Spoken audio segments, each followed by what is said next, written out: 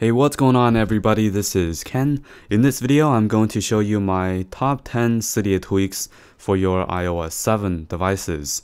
Of course, the jailbreak for iOS 7 was just released a few days ago, so not a lot of Cydia tweaks are currently updated to the iOS 7 operating system.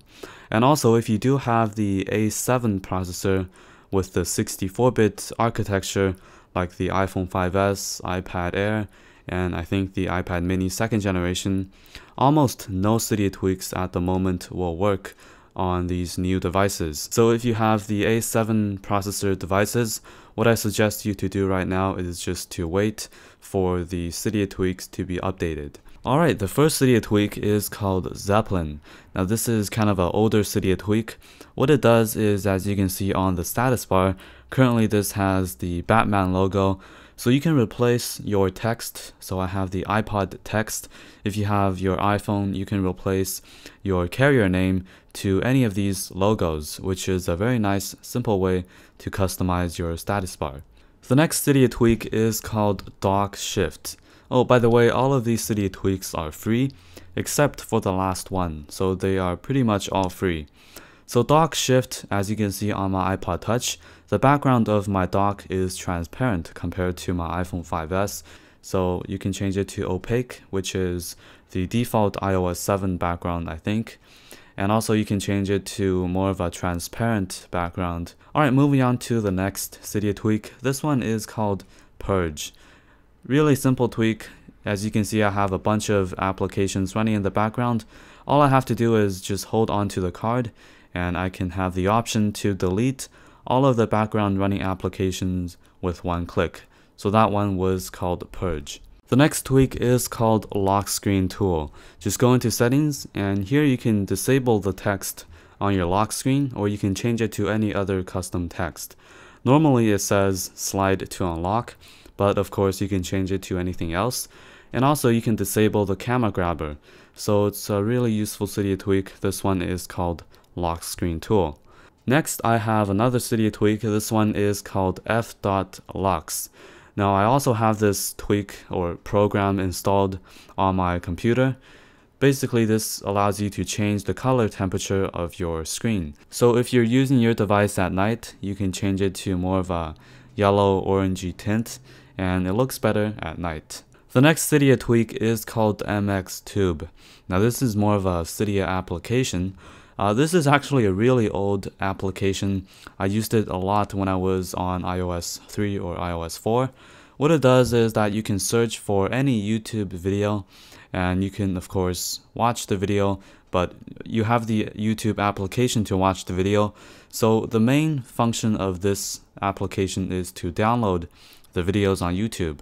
So you can choose any video and you can download it in 3 different formats or 3 different resolutions. I'm just gonna download it in a lower resolution to save some time. So I can download a video and watch it without internet connection, and that's pretty useful in my opinion. So that one was called MXTube. The next tweak is called Hidden Settings 7. Now this tweak just came out a few days ago, so it's a relatively new Cydia tweak. So you can access the settings by going to your control center right here.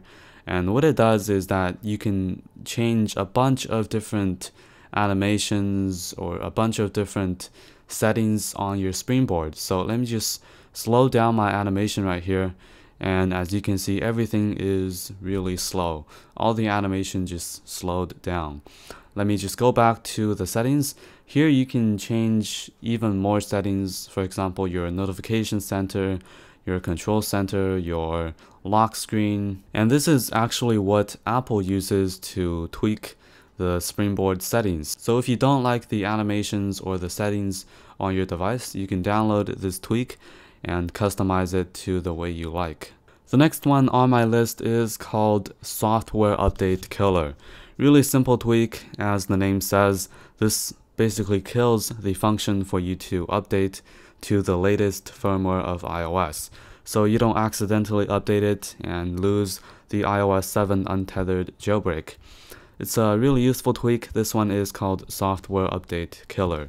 The second last Cydia tweak is called SBSettings.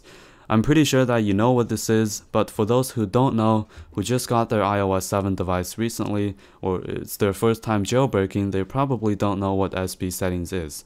Basically, this is kind of similar to Control Center, but you can access a lot more settings. For example, you can go to More, and here you can actually go down to Mobile Substrate Add-ons, and you can disable different tweaks that you installed. So if you have a Cydia tweak that keeps on crashing your device, you can simply go here and disable that Cydia tweak.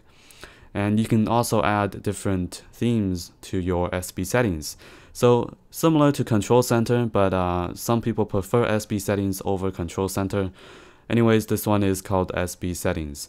And the last one I'm going to show you is called iFile. Now this is also a really popular older Cydia tweak, and what it does is that this allows you to access all the internal files of your device. So you can SSH different files or programs into your iPhone or iPod Touch or iPad. If you have the iPhone browser program or iPhone box installed on your computer, you can simply just transfer files to your iPod or your device without using iTunes. And I don't think iTunes allows you to download or transfer files like text files or different formatted files to your device. So this application comes in handy if you want to see some internal files of your device, and if you want to hack some games or hack some applications, you can do that with iFile. So this basically concludes my top 10 Cydia tweak video. Be sure to give this video a thumbs up, really helps out the video. And don't forget to subscribe to my channel, because I will be doing more top 10 Cydia tweak videos in the future once more Cydia tweaks gets updated or more new ones comes out. So thanks a lot for watching, and I will see you in my next video.